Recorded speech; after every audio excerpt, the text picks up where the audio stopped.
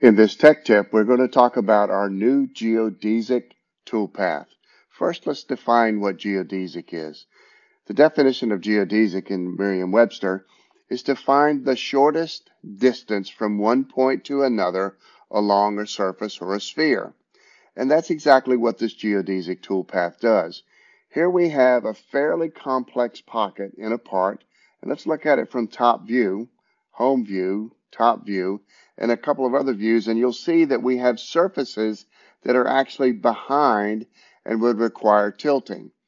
Our goal is to finish this floor of the part, so we are going to use that as the drive surface. And as you can see, we will need some tilting strategy to keep it from hitting this wall.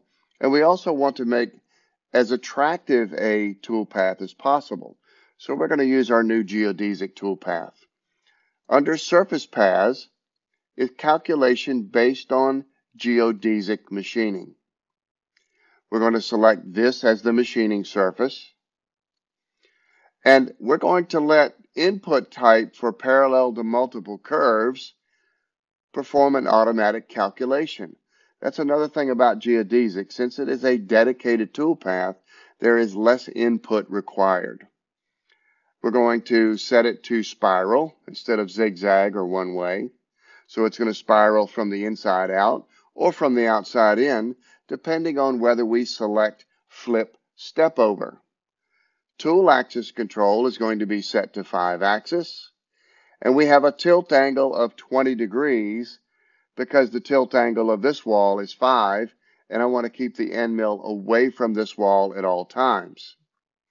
No gouge check was required, and link only required that we did a vertical ramp lead in and a vertical ramp lead out. We're going to press the go button, and you can see how quickly the geodesic toolpath was developed.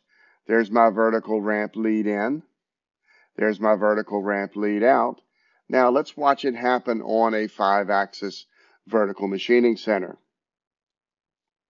Let's get everything tilted just right and have a look at this toolpath. We'll run it a little slowly at first, and we'll turn on the show position indicator so that you can see that all 5 axes are involved. Now let's zoom in and watch this toolpath happen.